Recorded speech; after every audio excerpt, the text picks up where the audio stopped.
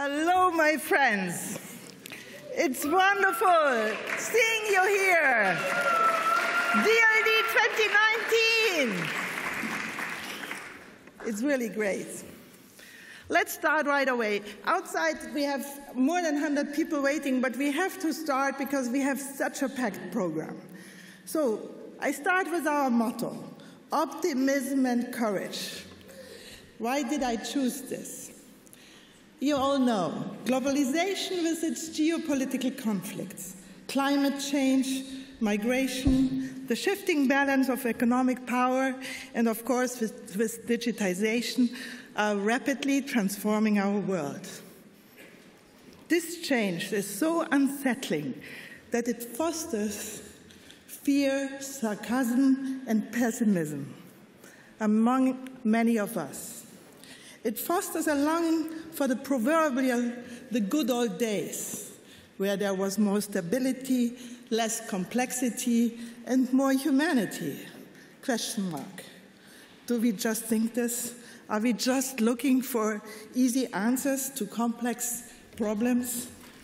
Indeed, it's very, very easy to be a pessimist. But it's destructive to be afraid. Allow me to quote Noam Chomsky from his book, Optimism Over Despair. Noam says we have two choices. We can be pessimistic, give up and help ensure that the worst will happen. Or we can be optimistic, grasp the opportunities that surely exist and maybe help to make the world a better place. This goes to the very core of what DLD is about. I believe that there is lots of reason for optimism. The digital age offers us boundless opportunities, but we need courage to seize them and to deal with the challenges along the way. Yes, we need courage. Courage is a powerful emotion. It's the opposite of fear. It's the fuel that drives us to overcome boundaries in our life, in our businesses, and the worst, those in our mind.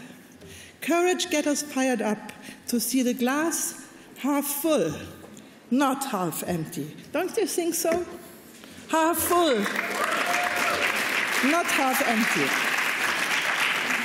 Furthermore, optimism has a profound role in human affairs. In its source is the power of knowledge, says Albert Wenger, who will be speaking here later today. And what is the best way to gain knowledge?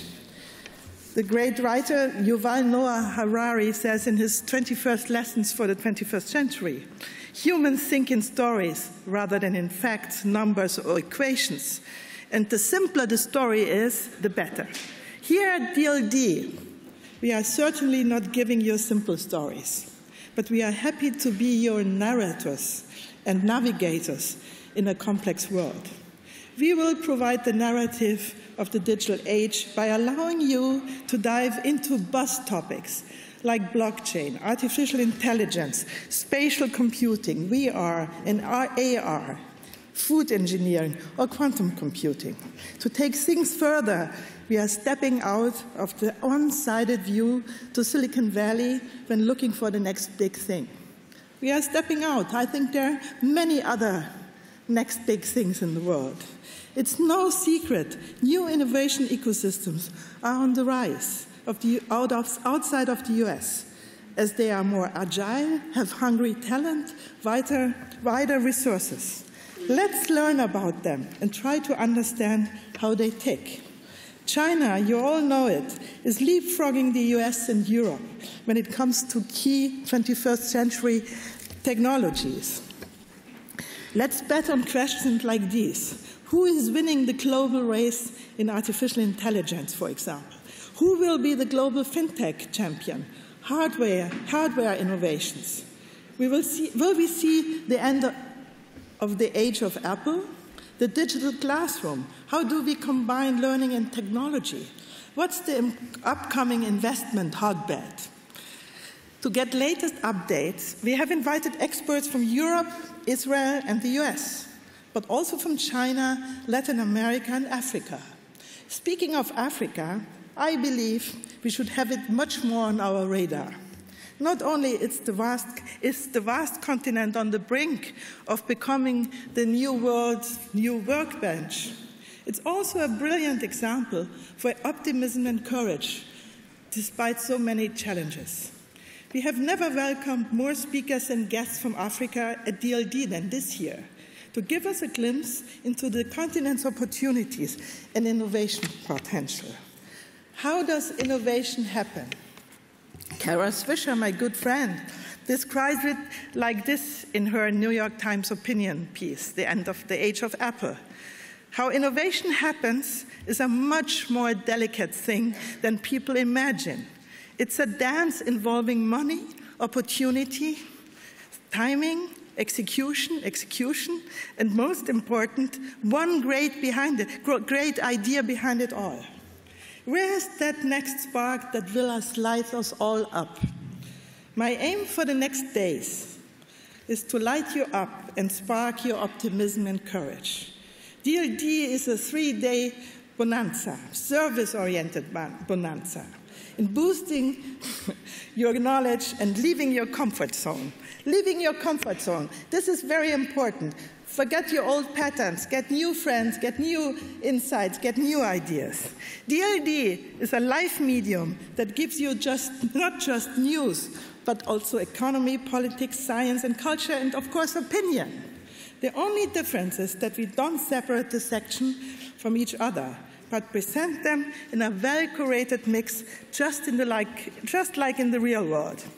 We provide actionable insights into the disruptions of our industries. We look at how companies scale machine learning and use AI to transform core parts of their businesses. We highlight how to strengthen and to transform existing business models, and how to stay in control of your distribution channels in today's platform economy. See it as our service to you and a free course in agile management on top. We are an agile conference. My vital message to you is once again, let's strive to seize the chances of the digital world with good business, good ideas, and optimism. Education and the power of knowledge is the key to this. Again, education and the power of knowledge is the key to change depression. But as long as we don't manage to reinvent or rebuild the schools, the universities, and business education systems for the digital age, we are fighting a lost cause. Let's push this all together. Would you like to join me in this push?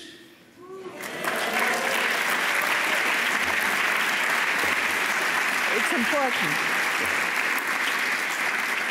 And now for us, a little bit housekeeping. After more than 10 years at the same location, we are breaking new ground here at the Alte Kongresshalle and the Transport Museum. We, DLD itself, have to reinvent our format. It was a somehow courageous decision to leave the heart of the city, and I'm optimistic that it was a good one. You can see it. I look forward to creating a new DLD spirit here with you. We have 2 stages with equally existing content. I really encourage you to see as soon as possible the next stage at the Transport Museum. It's almost 50 steps from here. It's a beautiful stage with beautiful content. You really should find out. It's only a short walk to the museum stage from here, and we have warm jackets out as well as umbrellas, but we don't need the umbrellas to make the transfer easy for you. Last but not least, DLD wouldn't be possible without the valuable input and contributions from our amazing partners. Many, many thanks. Please, can we have the picture of the good partners?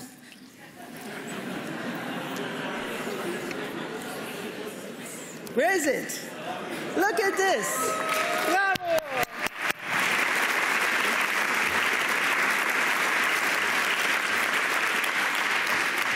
I'm very proud to have you on board, dear partners. If you, dear DLD community, want to meet anyone in particular, as I said, we are a service conference. Please don't hesitate to ask me or the DLD team.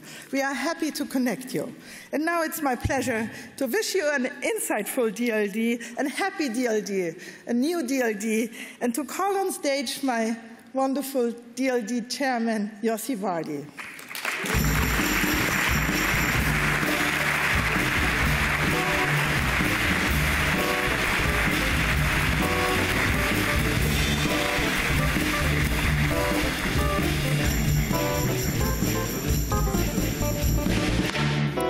Good afternoon. We have a lot of work to do. When you go on the bus, I don't know if anybody of you guys went on the bus in the last 5 years. Anybody use the bus? Raise your hand. It's a public, okay. That's a good surprise. When you are in the bus and you stand 5 centimeters from somebody you don't know, which happened, and you begin to talk to him or her, he will be shocked. He will regard it as invading his personal space. So people stand in the bus 5 minutes from the other guy and pretend that they don't, or the girl or lady, and they pretend they don't know them. In a conference, we have this invention.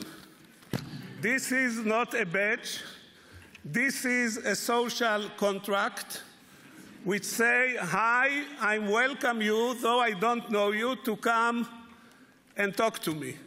And if you want to derive value from the conference, spend as much time in the conference room as outside of the conference room. Now I ask everybody to show his badge to the people around him, which means you are invited to speak. If you want, you can add your email address to the badge, and then the people who want can take a photo of the email, and you don't have to handle out business cards, which ruin the world in a number of ways. So this is regarding the social thing. Now, few reflection about optimism. Steffi told you that the pessimists see the half empty, the optimists see the half full, and the realists take the glass and run away with it.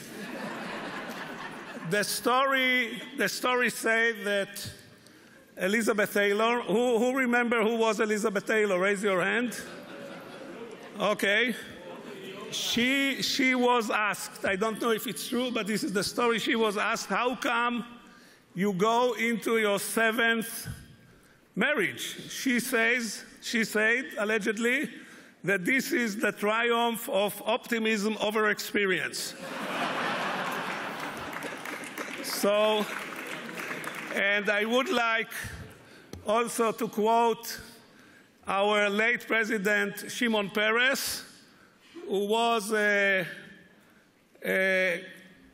frequent visitor in our event in Davos, in the DLD nightcap, who said always that optimists and pessimists die the same way, but they live totally different lives, so why not being optimist? So I guess this is where I will stop and let you continue the next day, the other stage. Yeah, she told me to promote. No, you told me you have to promote Brain Lab. Yes. So I'm under very strong instruction. If you want to see the future, go to the second building and ask the second building, which is, maybe we should thank our host. Can you stand up, please? This is the Director General of the Deutsche Museum. He's still in his studying phase. He's running the museum only 15 years. And he's hosting us in the other room. And he told me the following story. Anybody know who was the first driver of car in the world, of motor car? You know, I know. Anybody else? BMW. Daimler, Benz. BMW. Benz. Who said Bertha Benz? Can you stand? Ah, sure, Alex, you know. So Bertha Benz, the wife of Mr. Benz, while he was working on his car, which was the first one, stole one Sunday the car and went to visit somebody in the next village 30 kilometers away. There was no fuel, so she used alcohol from the pharmacy, right? And if you want to see the car, you can see the car, you can see Bertha. If you want to see the car, it's in the museum. You should go and see it. So we promoted the venue. We promoted Brain Lab. Brain Lab, I didn't promote yet. Yes. Yeah, but what is Brain Lab? What is Brain Lab? Brain Lab, sure, after I promoted your car, it's okay, but the Brain Lab people want to get some promotion also. This is a virtual reality, science fiction come into real reality. Brain Lab. Brain Lab, and Rim Younes, are you here? Rim, she didn't come yet. And tomorrow or on Monday, you will be able also to hear Rim Younes. She is a lady from Nazareth, which is a small town in Israel, which had something to do with history. And she and her husband developing a guidance system while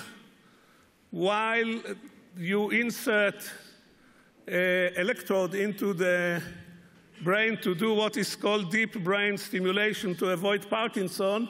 You need to guide the electrode into the right place, which is about 8 millimeter size. This group of Arab, Jews, Muslims, Christians, etc., working from Nazareth, the most unlikely, or one of the unlikely places. They created this technology. She will be on the stage. There are wonderful people all around you. And the biggest value that I think from this event is not only hearing the wonderful speech. Where is Scott? Scott is here? Scott is coming tomorrow. Scott is coming tomorrow. But meeting the wonderful people. Should we give them 2 minutes to meet the people around them, or we should? No. Go on.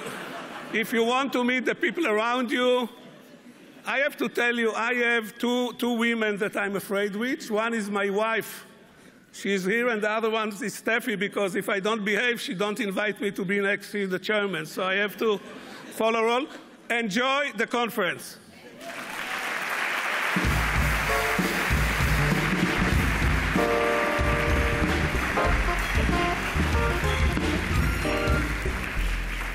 Enjoy the conference. That's the mantra. I forgot to welcome many dignitaries here. One dignitary I see here in the first row is Cardinal Marx. Cardinal Marx, I'm very happy that you're here. You make a big difference. Thank you for coming. Do you know where we are here? We're in Munich. I have to tell you a secret. Munich is my favorite city in the world. It's a fantastic city, and I love it. And therefore, I'm very proud that for the first time, the mayor of Munich welcomes DLD. Mr. Reiter, please come on stage.